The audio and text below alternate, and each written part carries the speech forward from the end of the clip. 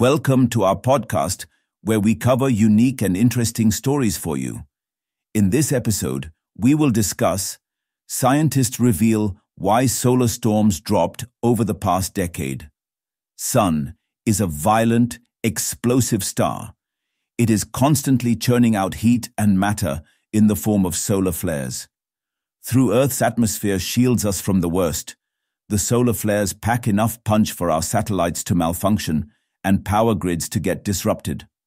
Solar activity has an 11-year cycle during which it increases and decreases. However, scientists and researchers found that solar storms were of lessened intensity during cycle 24, which lasted between 2008 and 2019. The coronal mass ejections were of lesser intensity than those in cycle 23, 1996-2007. Coronal mass ejections are episodic expulsions of magnetized plasma into space. Scientists have found that the average radial size of CMEs in cycle 24 was just 2/3 of those in cycle 23.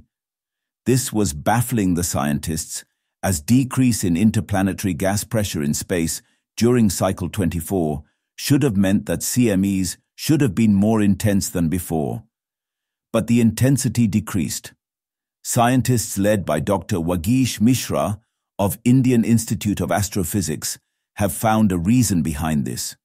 Dr. Mishra has been quoted in media reports as saying that interstellar pressure indeed decreased during cycle 24, but this effect was accompanied by reduction in magnetic content of CMEs. This was the reason why coronal mass ejections were of reduced intensity than in the previous cycle. The work of these scientists has been published in Frontiers in Astronomy and Space Sciences. Thanks for tuning in. If you enjoyed this episode, be sure to subscribe and share your thoughts in the comments.